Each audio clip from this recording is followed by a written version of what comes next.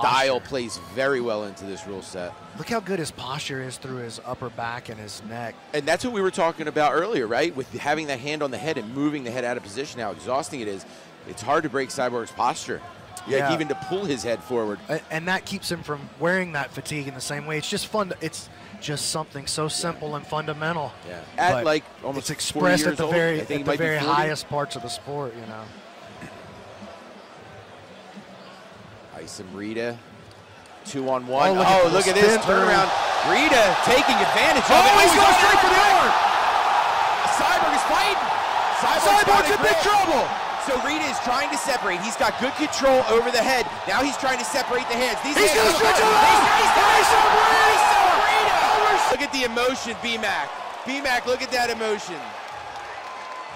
Winner by armbar. Assembly Jiu-Jitsu's Haisam Rida will move on to the quarterfinals to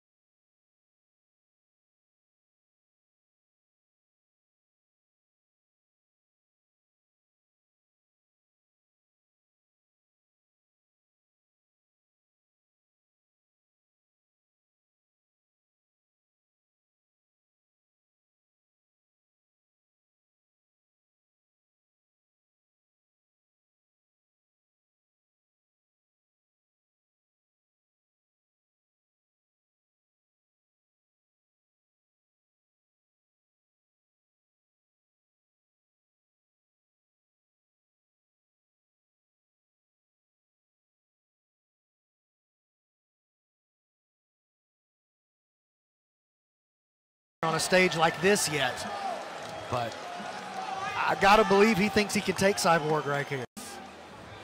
in the black and giraffe. Hard collar tie right away from Cyborg. Man, he's just like a statue out there. Rida would have given him a little shoulder check, and Cyborg barely budged. And listen, Cyborg has been in this, has done so many matches in this rule set. You know, his look at his